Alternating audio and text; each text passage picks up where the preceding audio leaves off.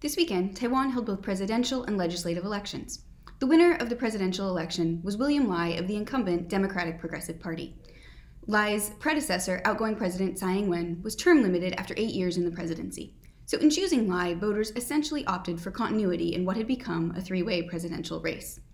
It's important to note that although the world looks at Taiwan's elections through the prism of cross-strait relations and Asia's increasingly fraught and tense security environment, voters in Taiwan also formed their perceptions of the candidates based on local bread-and-butter economic issues like housing availability and stagnant wage growth. Lai is likely to be somewhat more constrained than his predecessor in governing, as the DPP no longer, after this election, maintains control of the legislature. But one thing that the election did is to showcase Taiwan's free and fair elections and a well-run democratic process, an important example for the world at the start of 2024.